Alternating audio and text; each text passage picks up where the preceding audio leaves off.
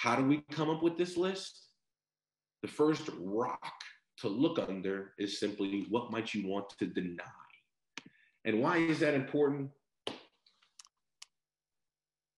Well, I'll start like this.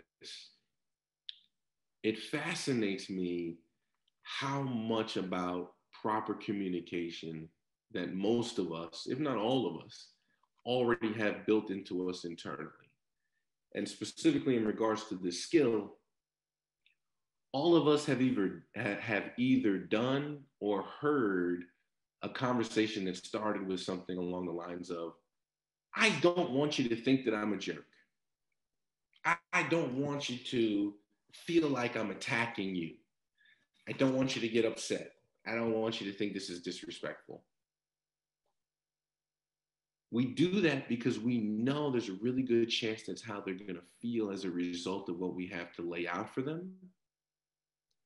Unfortunately, when we phrase it as, I don't want you to think, not only are we denying that we're connecting ourselves to that negative thought, we're also the received intention behind that is, you are not justified in feeling this way. And again, us telling them that they aren't justified to feel it infringes on their autonomy. Like, I know you're probably going to feel it, but you shouldn't know because lots of good reasons. One really slight 2 millimeter tweak, which is really what this skill is based off of, is instead of the denial, we have to accept and acknowledge that it exists. And so a slide we're going to show shortly is how we phrase it. Instead of, I don't want you to think that I'm a jerk, it's, you're probably going to think that I'm a jerk. Or simply go all the way in with, you will think that I'm a jerk. We got to acknowledge that the negative is there. We got to acknowledge that they are in fact justified in thinking it. When we deny it, it gets people's guard up. We've all felt the guard instantly go up when somebody says, I don't want you to think I'm disrespectful, right? We instantly are like, all right, here it comes. You're going to be disrespectful. And I'm already mad before you've even said what you got to say. And so this is why we phrase it like this. One of the things that makes this hard, in addition to the fact that it's very counterintuitive, especially to our natural communication, is your counterpart likely sees it as truth. And we likely see it as nonsense. And so it's much easier for us to start to articulate whatever negatives might exist if we accept the fact that we won't be able to rationalize it. And so this whole idea, right, this you can't handle the truth, right? Jack Nicholson here from A Few Good Men. This angry reaction of you can't handle the truth, that's what our counterparts feel when we show our own fear in the face of these negatives.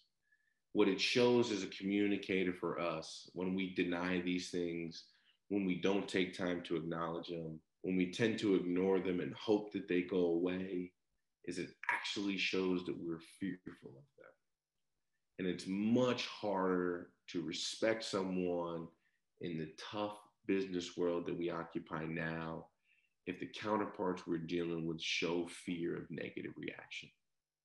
And so that's part of the reason why this is such a great way to build rapport rather than using common ground, is because you show fearlessness in the face of potential problems and a true willingness and intention to make them go away so that we can move forward as a team. And so we start our list by what are the things that we want to take away their permission and authority to use against us. In addition, the ripple effect of that is when we lay it out, it shows a deep understanding on our side. It's not common ground. It does, in fact, lead to the trust-based influence. How do we become a trusted advisor? How do we become someone that when we say things, they genuinely take them into account? this is a great place for it to start. And this is our structure. There's several examples here.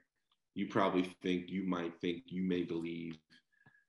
That's our basic structure. Another thing that's not on this list that's a great usage in the accusations audit is I would imagine.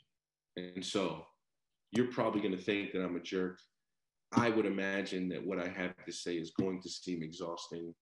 You are going to feel like this is disrespectful. And then if it's money related, you can throw in, and lastly, I'd imagine you're going to think that this is a money grab. That's a potential accusations audit you should use. We want to prep these in advance because they're very hard to come up with in the moment. We want to have them ready to go, on the hip, ready to be fired when we walk into the room. And it usually takes, somewhere about between 10 and 15 minutes to come up with them. An exhaustive list is always better. And as far as the delivery method, sequencing them out, because you might come up with a list of 10, 12. In some cases, with people that we've coached, we've gotten a list of 22. We got a list of 17 negatives that we want to address. Number one, don't leave any out. If you came up with a list of 17, the one that you leave off is going to be the one that comes back to bite you later on down the line.